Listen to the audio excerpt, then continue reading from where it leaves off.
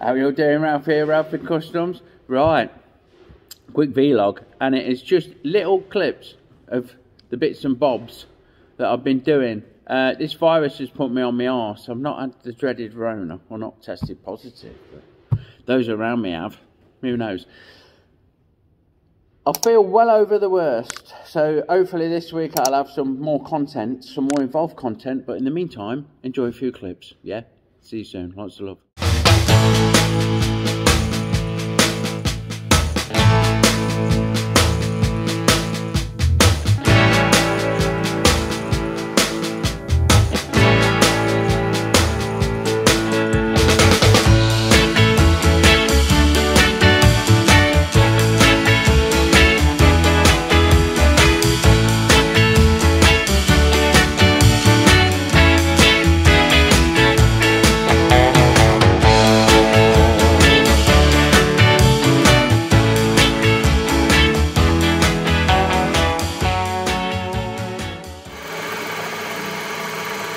So this is part of me roughing out the headlamp bracket that I'm making for my Triumph. Yeehaw, bless it. I'm not going to do a detailed video on it. In fact, I'm not going to do a detailed video on fuck all until I get my head fucking out my arse with this, maybe my Corona. Oh, my little pretty one. Or whatever I've fucking got. So I'm concentrating on getting the job done, which is taking every fucking ounce of what I've got, I don't mind telling you. I'm going to potter about and make this, and then I'm going to fuck off home. Drink rum, light a fire, have a bath, do all of the things that we do when we're convalescing. I'm starting on this fucking sissy bar for our dads. I've marked it out and worked it out the best I can, but I don't come in because I'm, like I say, I'm fucking heads up my own. This is why I've got mocked out angle of the dangle there, see if it matches up when we get on to actually fucking doing it. Right, take 5, well take 2 for you, but we've aborted the fucking aluminium. It's just, yeah, there you go. And we're going for a nice basic bit of stainless from my dad. From these fucking crazy bits that someone's going to make a bull bar out of for him. And he's donated them to me. Came out of a fucking nuclear power plant, believe it or not. So, it's a nice bit of stainless. We used it for the forward mounting plates. To fetch me a clock chamber. That is much better.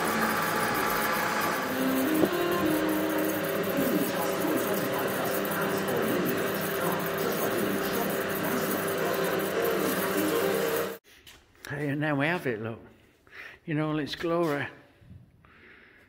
Dinky winky teeny little headlamper on a nice bracket. I'm tempted, I might get a fly cutter on it and put a smile. Well, that'd be a sad face, wouldn't it? So I'm not sure. What I've ended up doing was, I couldn't bend it because it's fucking 10mm thick fucking marine grade stainless. So I cut it with the slitting saw, not all the way through. And not with a slitting saw, with a cut-off saw like in the angle grinder, and ticked it up. So happy days. It sits over the there's normally for a splitter, so it sits over the yoke casting bits for the front brake splitter that we don't use, and these are recessed a little bit, and fucking hell, that'll fucking, you could tow the bike with that fucker. Also worth noting is the expansion tank. Having gone to my go-to and taken advice, thanks a lot, Wayne, because it's pressurised, you can mount it anywhere. It don't matter. It'll vent and it'll draw and it'll suck and it'll blow and everything's cool. You just want it somewhere where it ain't going to get fucked up with anything, and close to the engine is not a bad place to be. I've made a really lovely alley bracket that you can't see, and that follows the shape of this centre post and follows the shape of the bottle. Try and get in there to show you. Look, it's in there, up there, look. And that holds it all. I might weld it to the tank. I might put a bolt through into the centre post. I might put an M6 locator in there or something. Or I might just fucking leave it. There we go, pot pickers. Now we just need to try and work out where I'm going to mount my fucking electronical speedo. Normal from Ben is 16mm, they're like 5/8, stainless steel. Brad has this disregard.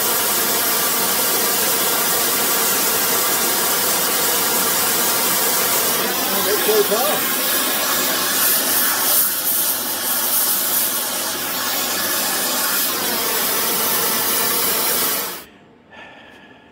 And here we've got it mocked up. I've marked it out on the bench.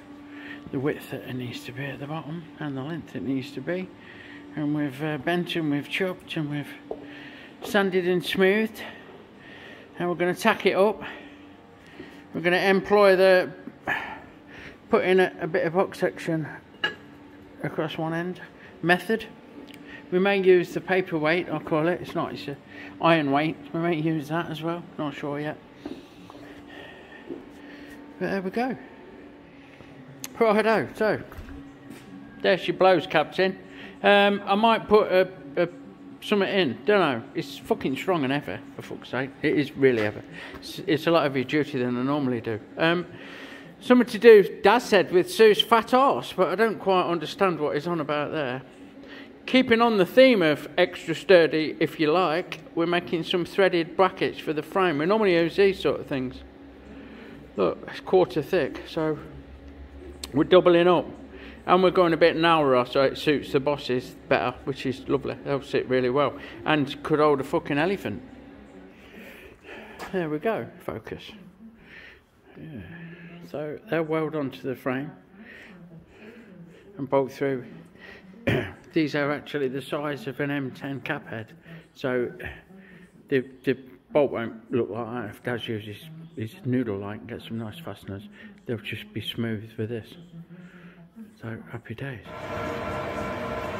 There it is in situ. I'm just making the top mount. So let me bring you back on lathe, onto lathe. I've cut a chunk of this, face the ends up, as you've seen me do countless times, and I'm just going in with a centre drill, one-handed, looking through the camera. So it's going to be steady. We'll take that out to 10 mil clearance. There we go, the trials and tribulations. Sissy bar on.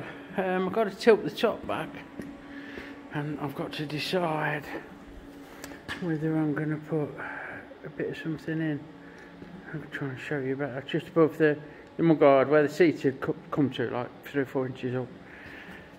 Apart from that, that's done. Apart from the bend and the bit I might have to put in, so it's half done. That's as good as I've got today. Another quick one. If I turn the fucking wireless right down, copyright strikes and all that. We've mounted the digital. It's not digital. It's electronic. I don't know if you can see it. I'm too short arse to fucking. There we go. Look. Mounted speedo, haven't we? And we've set it in. I nearly dropped a right fucking bollock with this. I was going to do a slot for the wires for the controls. There's 2 switches on the handlebars, and the wires are going to come out here when I've drilled the hole in the handlebars. I was going to put an hole in the yoke, here. Well, I would have fucked that right up. We're mounting me speedo, wasn't it? Yeah, there you go. Now I've got to make a fucking stainless washer. I've got a sparkling new stainless steel top nut for the steering stem, but I can't even find this shitty old fucking washer. This was rotten as full, rusty to fucking chrome and gone and everything.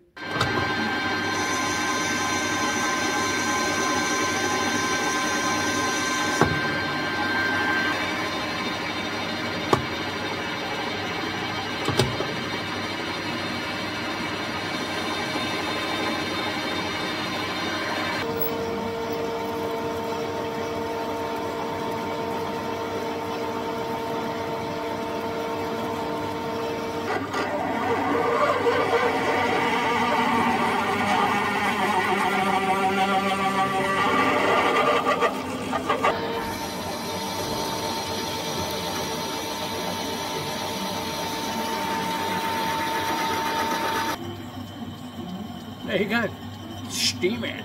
Smoky. And there she blows, Captain.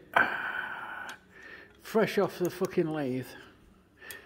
Or lathe, depending on where you're from. Let's try and screw this on. There we go. Brand new stainless nut, brand new stainless washer. Let's just get that kind of down right. Stop the fucking nut marring on me. Top yoke, on it. Blood, sweat and tears, top yoke. Like so. So that, with the speedo, the handlebars, I've got to put the switches, I've got to sort the switch gear out. The original switch gear is for 7-8 bars, and I'm going to pull a trick and machine them out to take inch bars. I know they'll work. They should look cool when I've cleaned them up.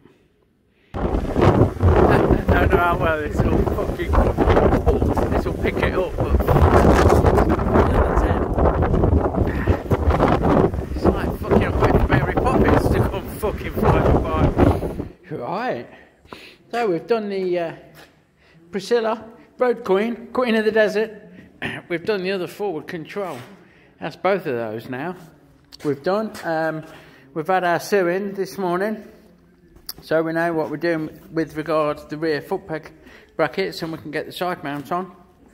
And the yokes should be with us any day now, so we can get the front end built up.